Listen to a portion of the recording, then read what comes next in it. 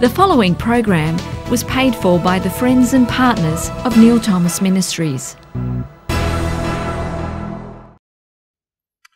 I'd like to turn to 1 John chapter 3 verse 1. 1 John chapter 3 verse 1.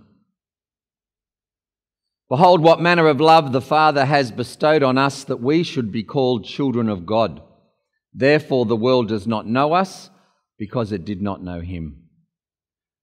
I want to talk this morning about the love of God, the love that God has for us, and understanding, receiving and grasping that beyond a fact in our mind. And I think as we go through our Christian life, we begin to learn even more and more. We begin to experience more deeper that love, or at least that's really how it should be.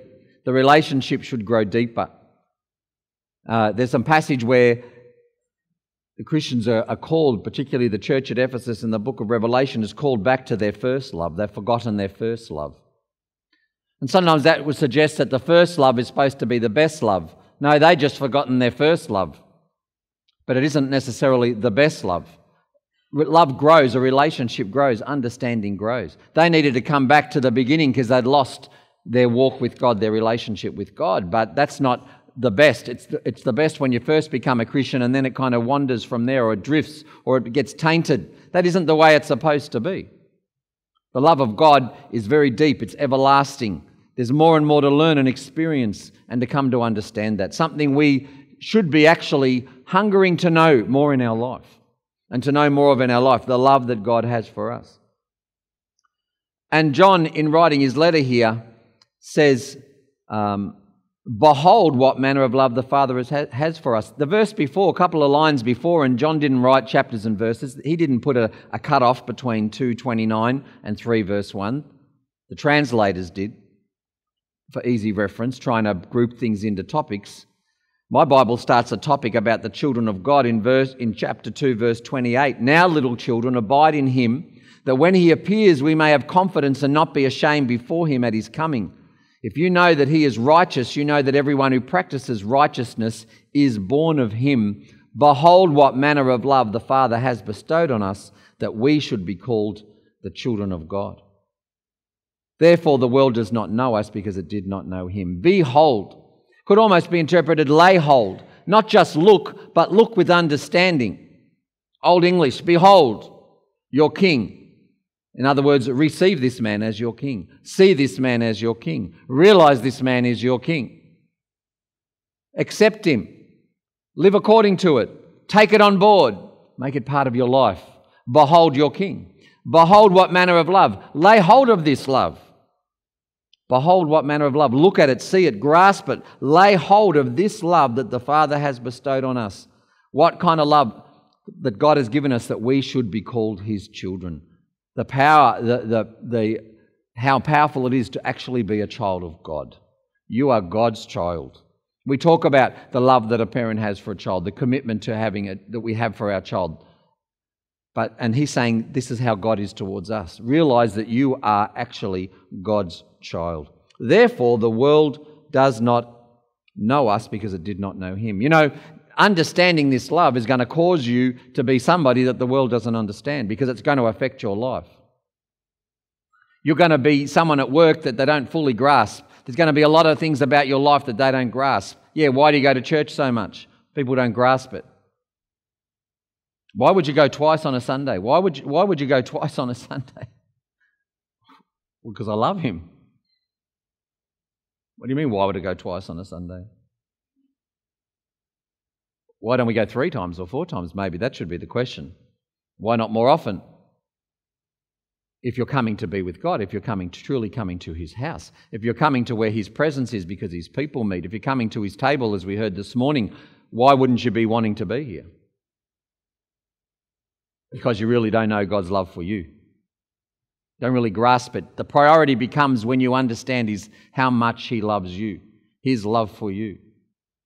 Behold what manner of love the Father has for us. Therefore the world does not know us. The world doesn't know this love, and it has trouble understanding it. It's all for a bit of fear of God. It's all for a little bit of religion. It's all for, okay, everyone's got their own ideas about life after death, and even prepared to give some credit to what faith has contributed to our society. But The love of God affecting your life like that, the love of God, knowing that God loves you, the love of God for you being the most important thing in your life. That's beholding, that's understanding, that's grasping this love that God has for us. How powerful and important this love is. The world doesn't know it, and the world's not going to understand you the more you grasp it, actually. The world's not going to understand you. 1 John chapter 4, verse 8 says, "He who does not love does not know God, for God is love." He who does not love does not know God, for God is love. God is love. That's what He is. God is holy and God is love. Two things the Bible says.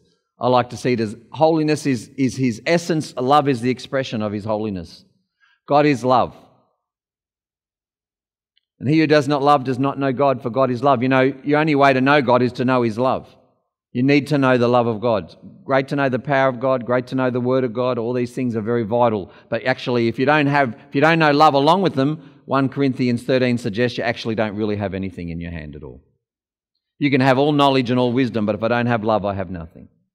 I can have the power to move a mountain, but if I don't have love, I have nothing. I can have the commitment to put myself on a cross, but if I don't have love, I have nothing. We need to know the love of God.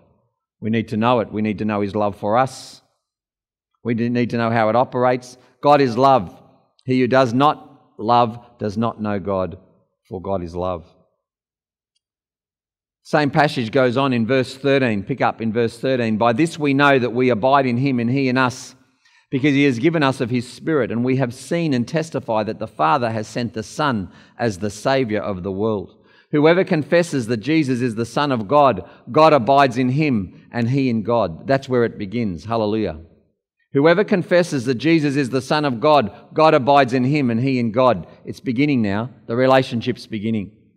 When that person believes and confesses that, hey, I know that Jesus is God's Son. Verse 16, "And we have known and believed the love that God has for us." Do you? Do you know and believe the love that God has for you? God is love. And he who abides in love abides in God and God in him. Hallelujah. God's love, not man's version. God's love. Men will tell you what love is, and therefore if you know God, then you would love like this. No, God's love. We've got to get to know this love. We need to understand how this love works. Because until we know it, we don't know God. We believe the love that God has for us, verse 16. God is love, and he who abides in him abides in God and God in him. Verse 17. "Love has been perfected among us in this, that we may have boldness in the day of judgment, because as he is, so are we in this world." Love perfected among us, that we may have boldness before God. You know, no thoughts of unworthiness. You won't feel unworthy. You won't feel not good enough. You won't need to measure yourself against others. You won't be worrying about judgment. You won't be worrying about whether you're doing things that aren't right before God and you're in trouble with God. That gets dealt with. All you want to know is how to love like God. Yeah, you want to lay hold of and keep away from the things that are going to hurt your life. You're not going to want to sow bad things, but it's not going to be about making myself right with God. Love has been perfected among us in this, that we may have boldness in the day of judgment, because as he is, so are we in this world. Verse 18 says, "There is no fear in love, but perfect love casts out fear." See, John's already now needing to talk about perfect love. Put another adjective in front, because there's sort of these imperfect versions running around. Perfect love casts out all fear. Knowing this perfect love of God, knowing this love that God has for you, casts all fear out of your life. There's nothing to be afraid of when you know how much God loves you. You wouldn't be really afraid of anything. There might be concerns, there might be trouble up ahead. I'm not saying you don't get an anxious moment that causes you to deal with something, but you don't live in fear. You know his love for you, you know his provision. You're not afraid to even do what he tells you to do. If you believe he's told you to do something, you know he'll look after you in that. Because you know the perfect love of God casts out all fear. Fear of facing him, fear of him not looking after you, fear of what the future holds. When you fear, you're not trusting him. When you're not trusting him, you know why you don't trust him? Because you actually don't understand his love for you, his commitment to you. A little child trusts their father. And the example's been given for years of putting little Sophie up on here and telling her to jump off into Phil's arms. She'll do it. She completely trusts Phil to catch her. She trusts Phil. She gets up in the day and Sophie's not waking up with anxiety about food, supply, money. She just expects her parents will take care of it all. When they jump in the car and they're going to go somewhere, she's not worried where we're going. Will it be okay? Will it be all right? She trusts her parents to look after her. Yeah, Sophie's going to come to a day and realise that in the end, Phil and Vanessa can't control everything. They can't control the weather. They can't control the way children talk at school. They can't control what diseases or trouble happen. They can't control if she trips over while she's running, if the ground is suddenly uneven. She'll find out there's a lot of things they can't control, and then fear will begin to enter her life. Anxiety and worry will begin to enter her life. Will try to enter her life, let's put it that way. The world will start to say, you need to worry about this, Sophie. You need to worry about this, Sophie. Can you see? Dad actually can't watch this. Dad can't take control of that. Of course, common sense will tell her Phil can't control everything. She watches a movie and there's an earthquake. Well, will this ever happen here, Daddy? He's actually not in control of all that, is he? So Sophie needs to come to know the Father who loves her, who is in control of that. Just as her earthly father was in control of that jump and her mother's in control of seeing there's enough food, she has a heavenly Father far greater than either of them that's in control of all that. And he loves her the same, more than them. And so she doesn't need to fear. She actually doesn't need to fear. You know, we fear when we don't know his commitment to us, his love for us. Perfect love casts out all fear, because fear involves torment. But he who fears has not been made perfect in love. Fear involves some torment, some worry of what's going to happen, but he who's been made perfect, he who fears has not been made perfect in love. This is the reality. This is reality I have to face, we all have to face. When anything starts to sit with us and worry us, and when we're on the third day of worrying, I really need to say to myself, hey, Peter, where's your confidence in the one who loves you? Where's your confidence in the one who loves you? And to know how much he loves you, not just, I've got to grab a promise and hang on and hang on. This is not some debate. This is not some, do I have enough faith? This is, God loves me. This is not a fight to not let the bad voice beat the good voice. Actually, you don't have to have that fight if you know he loves you. You just put yourself in his love. You just trust his love for you. Sophie's not fighting voices every night that tomorrow will be all right, that there'll be breakfast, that the lights will work, that mum and dad will be there. She's not fighting voices telling her that. At this point, she's had no reason to doubt any of that. Sadly, like I said, the world's going to throw some doubts at her. Maybe one day she'll sit with a friend at school who say, I got up one morning and my dad was gone. And she'll think, could that ever happen to my dad? She'll get maybe her first little shock, in prep, that fathers walk out. She'll come home and say to Mummy, would Daddy ever just go? And it'll actually be sad. Vanessa will think, what a sad day. Sophie has to even have to deal with these things. But that's the reality. And the only thing that's going to get Sophie through is her coming to know her Father in heaven. And trusting him, and relying on him. And knowing his love and his commitment to her. Verse 19, we love him because he first loved us. Yes, he first loved us in Jesus. God first loved us. He reached out to us. He's made his love commitment to us. He's made his statement in Jesus Christ. It's back in verse 10 that I jumped over, where it says, verse 9 says, the love of God was manifested towards us, that God has sent his only begotten Son into the world that we might live through him. And this is love, not that we love God, but that he loved us and sent his Son to be the propitiation for our sins. You know what the biggest problem is? You measure God's love for you by your love for him. You think he feels towards you like you feel towards him. You think he might not turn up like you don't. Like we don't, like we fail him, like we all do, every one of us. I would not want to think God loves me the same way I love him, because that love's really not been 100% for all of my life. There's been times when I can look and say I didn't love him as I should have loved him. In others, when I saw others in need, when I did turn my eyes away from others in need because I couldn't be bothered or whatever. or someone else was pressuring me that they needed me when really they needed me. Or I didn't give when I could have given, or I walked in fear for days. God isn't like that. He doesn't doubt me.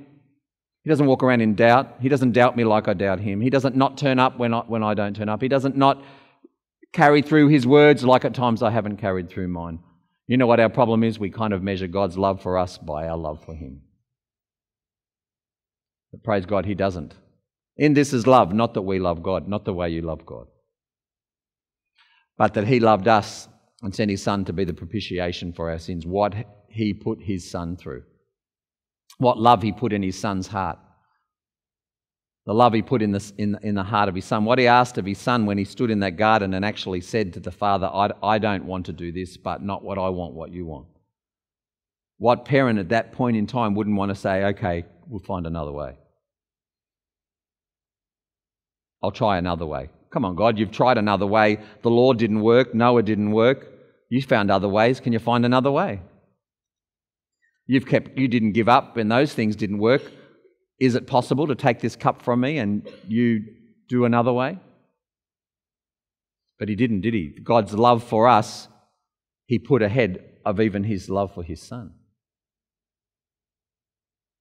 At that point in time, he loved us with this purely sacrificial love. He loved us in a way that he saved Abraham from having to do. At that point, at that last minute, he turned Abraham back from killing Isaac.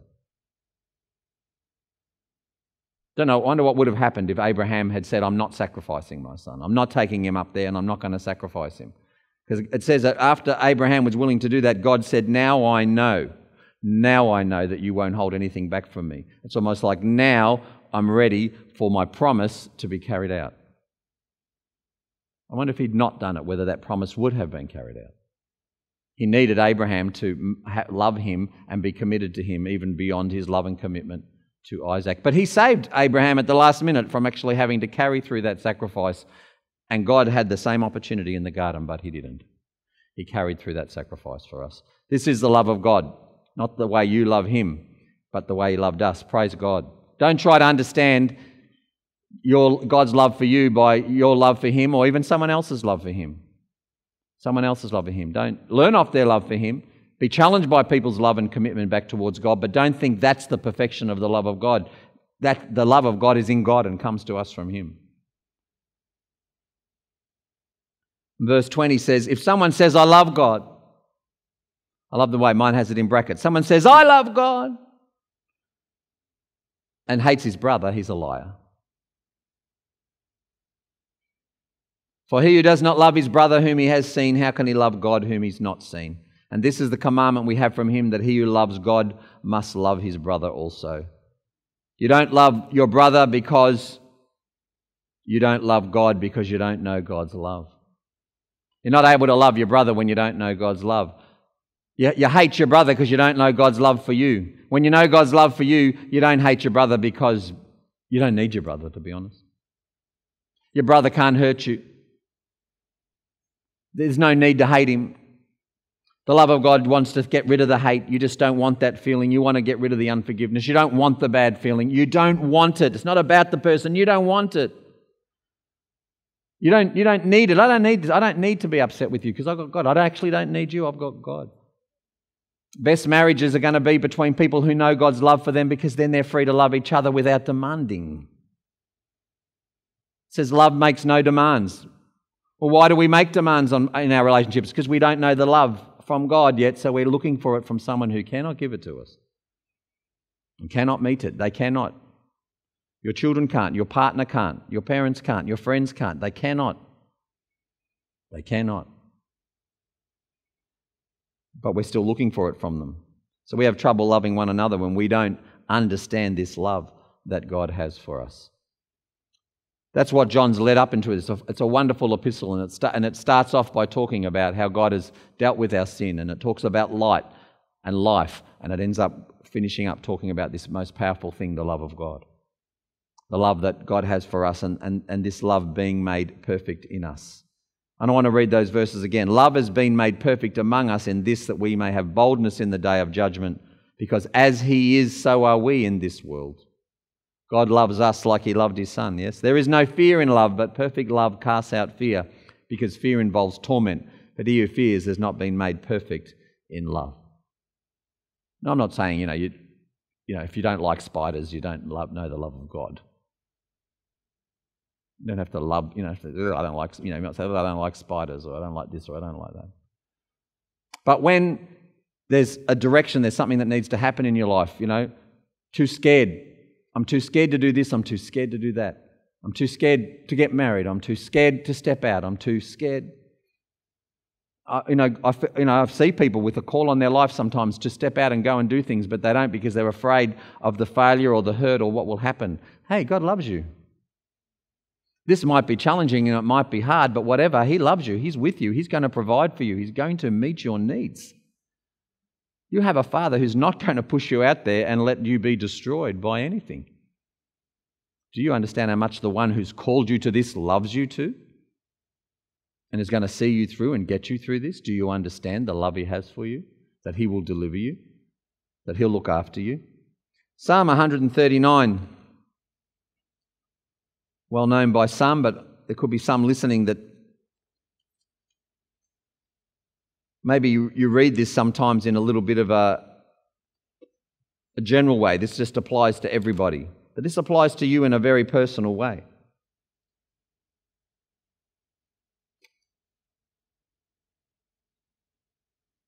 Psalm 139 verse 1 reads, O Lord, you've searched me and known me. You know my sitting down and my rising up. You understand my thoughts afar off. You comprehend my path and my lying down, are acquainted with all of my ways.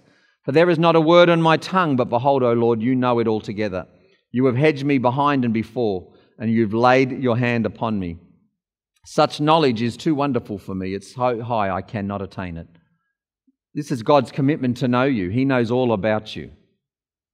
Sometimes we want a partner, we want someone to love us, we want them to know about us, we want them to remember stuff about us, we want them to care about us. God, this is God. Your Father in heaven saying, that's me. I'm that one. I know all about you. I'm interested in you. I know. I search you. I look into you. I know when you sit down and when you get up. I look at your thoughts from far away before they even happen, and I comprehend the path that you're on. I'm acquainted with all of your ways. Before you speak a word, I know what you're going to say. I'm in front of you. I'm behind you. I've got my hand upon you. This is God's commitment to you. This is the love that the world's looking for in somebody, but nobody can give it to them except for God, the one who made them. This is the love of God. This is how much he loves you. And the knowledge of this love, David, even in his before Christ existence, he had this confidence in God. He wanted nothing else but God. He just wanted to do what God wanted. This was a man who loved God, who loved God's love for him, who loved God's commitment to him. He was deeply in love with God before everybody else.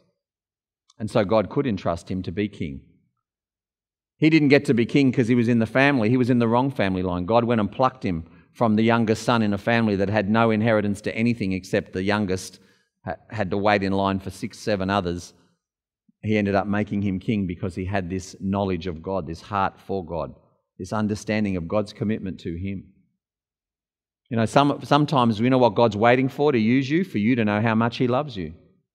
He's waiting for you to understand that, because if you step out without it, fear will dictate your decisions, because it certainly comes. Worry, anxiety, everybody else's ideas, things outside of God's word will dictate the decisions you make if you don't understand how much God loves you, because you won't trust that love and you'll go and act according to something else. So he's waiting for you to know how much he loves you. Sometimes we feel like he's waiting for me to qualify in this or in this or in that. The ultimate qualification is that you understand how much God loves you. Sometimes we say, well, he's waiting for people to clean up things in their lives and stop doing this or get rid of bad habits. Actually, they'll go when they understand how much God loves them. He's not really looking for certain behaviours. I think he's looking for this deep understanding of his commitment to us and how much he loves us. David talks about that there's nowhere he can go where God is not. And then verse 13, I pick it up again, it reads, For you formed my inward parts. You covered me in my mother's womb. I will praise you, for I am fearfully and wonderfully made. Marvellous are your works, and that my soul knows very well. My frame was not hidden from you when I was made in secret and skillfully wrought in the lowest parts of the earth. Your eyes saw my substance being yet unformed, and in your book they were written, the days fashioned for me, when as yet there were none of them. How precious are your thoughts to me, O God! How great is the sum of them! If I could count them, they would be more in number than the sand. When I awake, I am still with you. This is God's commitment to you, God's understanding. He made us. He personally designed you. David felt personally designed by God. I don't know if you just feel like you're some sort of mistake, some sort of, just mix of a couple of already mixed up people. God personally designed you. He personally made you. He said back before in the dust of the earth, David believed that back in the dust that Adam was formed from lays the original design for him. God knew that he would be born and he had a design for him. God in his foreknowledge knew and he had a design for what David would become. David understood the uniqueness of DNA, didn't he? In the dust of the earth you could find my DNA in some tiny little molecules. The dust that became Adam, that became divided into Adam and Eve, that gave forth children that eventually brought forth me. From that dust that Adam was taken from lay my design inside that dust, because God wanted me to be a certain way and a certain person. That's how much he loves you. That's his commitment to you. No one else has that commitment to you. Why chase it from them? They can't give it to you. They can't hand it to you. This is how much God loves you. This is his commitment to you. To the point that he says that when I was made in secret and skillfully wrought in the lowest parts of the earth, your eyes saw my substance being yet unformed. You saw me in the dirt. When God looked at Adam, he saw me. When God looked at the dust that he took Adam from, he saw you. He knew you and he saw you. He knew that you would come. Hallelujah. And in your book they were written, the days fashioned for me, when as yet there were none of them. God has a book in heaven, and in that book is written the days that he's designed for me. And I want to lay hold of those days. I want to lay hold of those days. I trust that they're the days you're walking in. I trust that you are doing and being where you know God wants you to be. You can tell us all that it is, but you know. You don't just have to say that to fob people off. You actually know that you are where God wants you to be. That's the case for me. I am not here because my father was the one who ran this ministry. I've got involved in this ministry because God visited me personally and told me to, because I had no intention of it. I grew up in a society where you don't stay around your parents, you go and do what you want to do. I had family members say to me, when are you going to get out of his shadow and go and do your own thing? When you're a young man, that voice is like, soon, shut up, soon I will do my own thing. In a culture where everybody goes and does their own thing. To stay with your family is weak, not strong. I know it is in some cultures, but not in mine. It was you go off and you do your own thing. And I had every intention of doing that. Until God visited me 3 times very strongly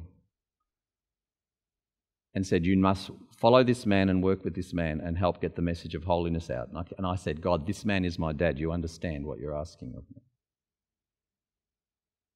Yes, that's what you must do. I know I've done what I know I am where he wants me to be.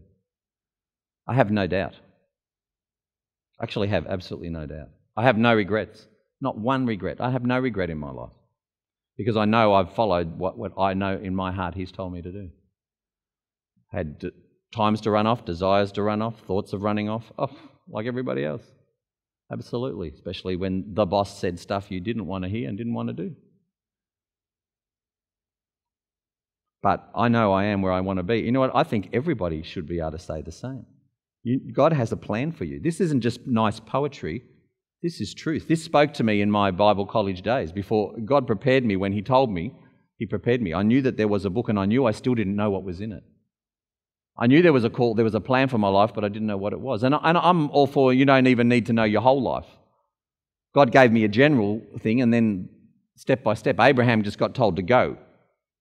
Then he got told, this is the land you're going to, and that sometime your family will come here. He didn't have all the times. He had the general. He had each instruction along the way. And sometimes it's go here and then I'll tell you where to go next.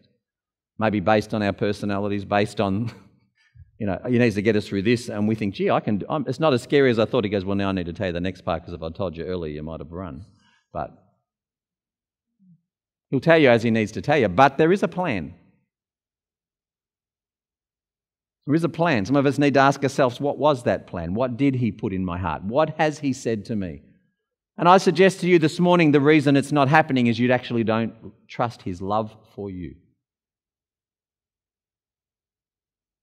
You love him. You're here this morning. You love God. You believe in him, but you don't trust his love for you. When we know his love for us, then we feel free to do what he tells us to do. To step out, to jump off, if that's what it is, if it's a jump-off experience. We'll go and do what he says because we know he has our best interests at heart. We have great confidence in his love for us, in what he's written in his book. In your book, they're all written the days fashioned for me, when as yet there were none of them. Well, of course I want to go to that book, because the book was designed by the guy that saw my DNA in the dust of the earth. Everyone else never saw your DNA. Auntie might have some good ideas, so might your father, so might your wife, so might your school teacher. But they don't know you from your DNA. They don't know you from the dust of the earth. And they don't love you like God loves you. They don't love you like God. They can't love you like God. It's not possible. They're not made. They're not able to do it. God constantly thinking about us. When I awake, I'm still with you. I heard my father talk about this. I've heard Vass talk about it. I heard it first from my father years ago, and it really grasped me. It never left me. That God sits on the end of your bed waiting for you to wake up every morning. When I awake, I'm still with you. You're there. You're looking at me. The Holy Spirit, he's hanging for you to get out of bed. Some of you, he has to hang a little longer. But he's just hanging for you to get up. He's saying, let's get up, let's talk. What are we going to do? Let's get up. Let's turn that music on. Get up and put that Hillsong on and start worshipping in your heart. I love it. Let's do it. Wake up. Get up. Let's get up. He's sitting at the end of your bed. When I wake in the morning, he's there with me. He's with me. When I wake up, he's sitting there on the end of my bed. He's there looking at me, looking over me. Had a beautiful experience once when I was full of fear as a young boy. I was probably about 7 years old, and I was sent to my cousins to sleep. And I'd never slept in a room on my own. I'd always had Ian or Trevor in a room with me. And I was very excited because my cousin came to my house and I went to his house, and he had 2 older sisters, so I was going to be with my older girl cousins, and they used to spoil me. It was great until my auntie sent me to bed, and then it hit me. I'm going to a bedroom on my own. I wanted to sleep with my girl cousins, but she didn't think that was appropriate. And so she put me in Barry's bed, and I remember lying in the bed just overwhelmed with fear. I can't go to there. I would have gone at home. I would have run to Mum and Dad's bed, but I can't go. It's Uncle Graham, and he'll bite my head off. He probably wouldn't have, but you think he would have. I can't go there. My uncle won't receive me. I just remember lying in the bed, absolutely panicked, because they said you need to sleep in there tonight, and you can't. That's where you need to sleep. Full of fear. And suddenly I saw in the doorway a young man dressed in, looked like the undergarments of a Roman soldier. I can still see his face to this day, and he had black cropped hair, and he had sandals laced up his legs. And he had his back in the archway of the door, and he was looking down the hallway, and he was looking at me. And he said to me, you'll be fine because we're here. And the moment he said, we're here, I suddenly became really strong sense that there was someone leaning over me, and it was just the shape of white, sort of head and arms, that spread out across me and about this far from my nose. His face was right there, and it didn't scare me, it comforted me, because again, a voice in my head said, and he's watching you, you don't stop breathing through the night. He's actually that close to you. Watching your breathing, looking over you, leaning over you. And then I remember saying good night to them both, going to sleep. Never feared to sleep alone again. Done it a few times since, been okay. Never been afraid to be alone or be in the dark or be in a strange place. Never. And if ever I get a sense of evil or something not good or even lonely or homesick, I kind of wish I wasn't here on my own. I wish I was at home in my bed with my wife. I think of those 2 angels. I think, I'm not on my own, they're here. Holy Spirit, God is here. Still watching my breathing. Still guarding the door. Because that's God's love. He's put 2 to watch over me. To protect me, to guard me. I'm completely safe. Everything's going to be all right. That's what Sophie needs to know. That's what she needs to come to grasp for herself, that she has a Father who loves her and He's given her protection. He'll look after her, even when she's in places where Dad and Mum can't. Because unfortunately, Vanessa's going to send her off to school and be hysterical. She's going to send her off to prep and she won't be able to stay in the class. She has to go home, according to our strange customs, but that's what she has to do, according to the theory, at least by the time she's 6 or 7, even if she hangs on to us for as long as she can. And she needs the angels to look after her. She needs to know that trust of God, to know that God that loves her. Jeremiah 31:3 says, "The Lord loves with an everlasting love." What a powerful statement. The Lord loves with an everlasting love. You know, it's what the world wants, isn't it? I'll hold you in my arms forever. Impossible. You'll get severe cramp. I'll love you forever, but they can't. Everlasting, everlasting love. Not possible. Often sung between two people that get a divorce anyway. Or get a contract out on each other because they didn't like the way they split the money in the duet, yeah? Everlasting love. There is an everlasting love and it only comes from God. But you know why we sing about that and we want it, and why we want to imagine Romeo and Juliet always dying, they're just always dying. They're just always taking that poison and they're always dying together. So that it never comes to, we want that moment just to go on forever, because you know what? We're made for an everlasting love. We're made for it, and the world sings about it and writes movies about it and desires it. We're actually made to have it. You are designed to be loved with an everlasting love, and it comes from your Father in heaven, not from a girl or a boy, not from your children, but from God.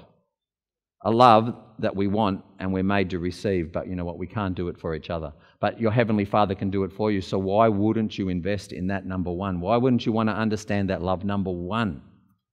That's why His love for you actually needs to come before your spouse and your children, because their love can't do that. And if you want to be really good, if you want to be a great father and a great husband, then you need to lay hold of that love, because if you think she's going to give you the love to love her with, it's going to fall apart. She can't give you the love to love you with. He can't love you with the love to love you with unless he's got that love from God. If you want your family to be full of love, man, you need to know the love God has for you so you can pass that on to your family. You actually need to spend more time with Him than them if you want your time with them to be the best sort of time. If you put them ahead of Him, this thing will decay, because it can't live off itself without the love from the Father. Everlasting love. If your family want to feel like there's a love commitment from their dad, from their husband, that's just there for the rest of their life and into eternity, that's the love of God, not the love of a man. We're not able to do it without His love. We need to know that love and lay hold of that love. Romans chapter 8.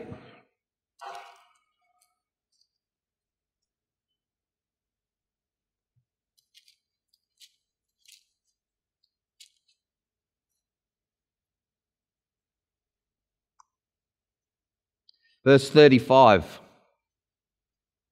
Powerful chapter that begins in 6. We go to 8. We love to study this chapter regarding baptism, the power of baptism, what God has made us, how He's dealt with our sin, how He's made us holy, how He has condemned sin in the flesh. Tell a few people that. He's put an end to sin in the flesh. He's condemned it.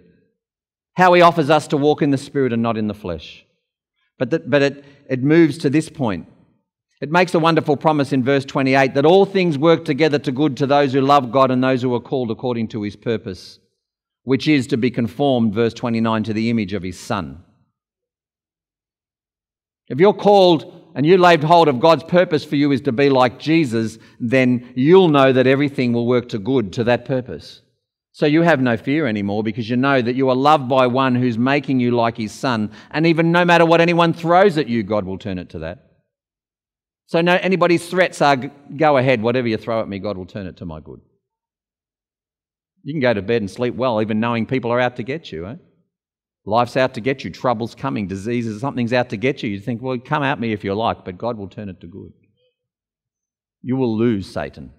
No matter what you do, you'll lose. You know, when He knows you know that, He kind of will leave you alone. It says, resist the devil and he will flee. It doesn't say you have to wrestle with him all the time on everything. It actually says he will flee. You know, there is a point where he flees. It's not a point that he just constantly stays. Some people talk like there's always a battle, there's always a devil. He's supposed to run. Is he running or not running? What's going on? If you resist him, he'll run. And whatever it is right now, we go, oh, well, now he's here. Just stop, forgets. Right now, how are you going to get him to run with what you're going through right now? Resist him. Resist him with what? Resist him with this truth. Resist him with the fact, hey, I'm loved by one that no matter what you do to me, God will actually turn it to good. Even so-called failure, even apparently, he can turn it to good. He can take this right now and turn it to good.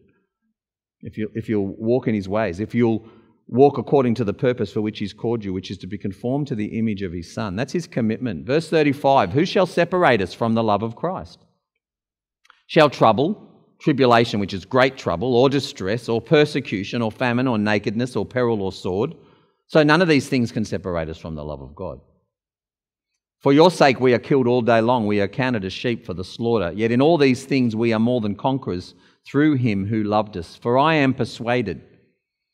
Some translations put, I am convinced. This is a persuaded to be convinced. Yes, I've been persuaded that neither death nor life, nor angels, nor principalities, nor powers, nor things present, nor things to come. There's nothing high enough, deep enough, or any created thing shall be able to separate us from the love of God which is in Christ Jesus our Lord. Nothing can separate us from this love. I tell you, the love of a human, that can't be promised to you. No human can promise that to you. No human can promise that to you. And the truth is, just time separates us from our love. Death separates us from people that we love. Disease. Them having trouble, their mind failing, their body failing, their problems overwhelm them and now they don't love us anymore. They don't have time for it. They're so overwhelmed by their own attacks. So many things can separate us from somebody's love for us. Not even their decision. Just what comes on them will separate them from their love for us. Distance itself will separate them from being able to love you. But not with God. Nothing can separate him. There's nowhere too high, too far. There's no power, there's no force. There's nothing that can happen to you that his love can't get involved in and love you and save you and deliver you and meet you and visit you and be there for you. He can go with you wherever you go. His love, nothing can separate you from his love. Hallelujah. No third party or person or power or place can separate us from the love of God. What a fantastic promise. Why would you want to put any other love ahead of it? Because you can get separated from those other loves. And you watch it and people's lives fall apart. And even Christians getting up and preaching and living out the Christian life, but they're completely relying on this other love. And when it's gone, they fall apart. You've got to know God's love for you. That's got to be the love that you rely on, that you lean on, and that we absolutely depend upon. And just in finishing, John 17, words of Jesus.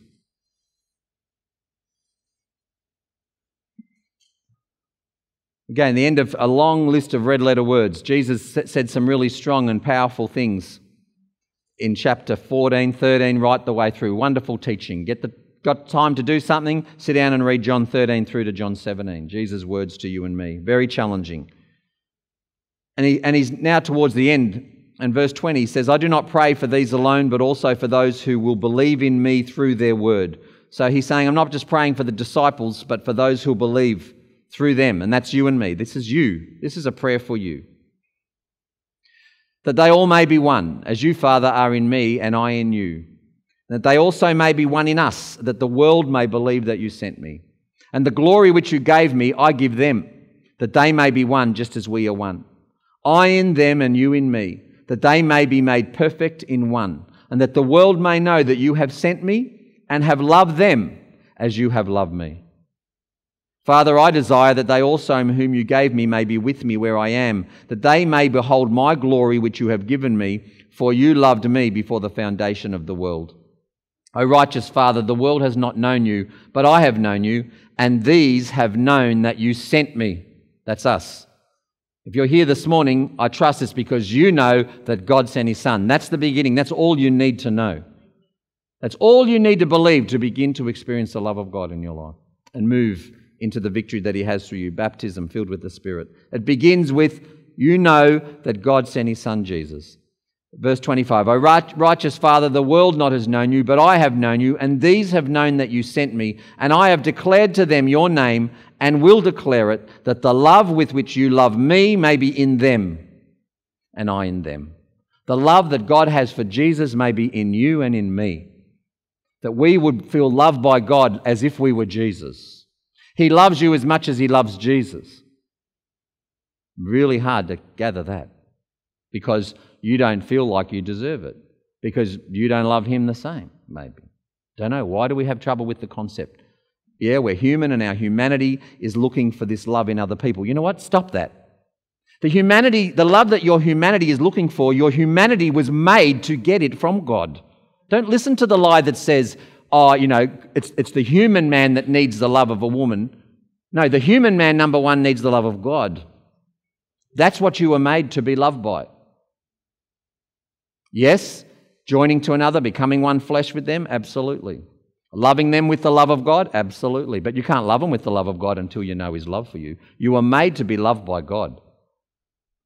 It's not, my spirit is loved by God, but my human needs this. No, I'm sorry. You're human. You were made as a person. Adam was made to walk in love with God.